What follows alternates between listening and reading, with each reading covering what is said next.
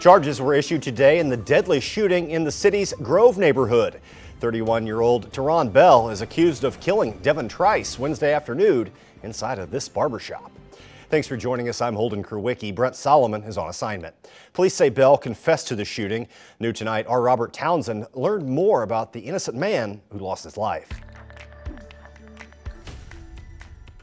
I talked to the family of Devin Trice. Understandably, they didn't want to talk on camera because right now they are mourning their loved one. A loved one they cannot believe walked into a barbershop here in the Grove neighborhood just a second time and lost his life. Investigators say Trice stepped inside Southside Barber and Beauty Salon around 2 Wednesday afternoon.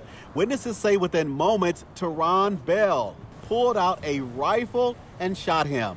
According to a probable cause statement, Bell then patted down Trice and shot the customer 2 more times. The 32-year-old father died inside the business.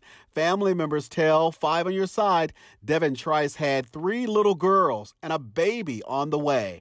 Police say after the random shooting, they arrested Bell at the scene. They tell us Bell admitted to killing the stranger, saying he believed people were looking for him. Prosecutors charged the 31-year-old suspect with first-degree murder, armed criminal action, and felon in possession of a firearm. On Sunday afternoon, family and friends of Devin Trice will gather at Tiffany Park in South St. Louis and honor him with a balloon release. Robert Townsend, 5 on Your Side.